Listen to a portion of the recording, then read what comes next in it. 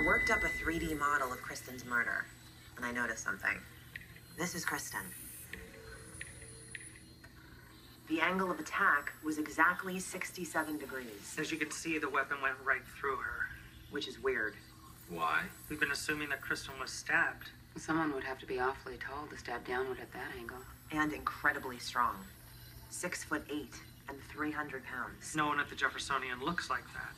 It'd be pretty tough for someone like that to sneak in. Alternative explanations?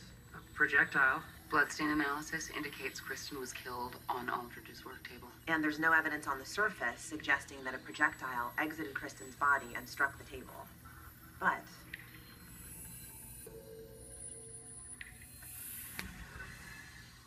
Kristen was impaled? Like a piece of paper on a message spike. This is the most likely murder weapon. It's an antelope. Actually, it's an oryx. That's a type of antelope. I was being precise. You used to appreciate that. 67 degrees. Exactly. Oryx on table, struggle, Kristen Rudin is impaled on the oryx. Good work, Zach.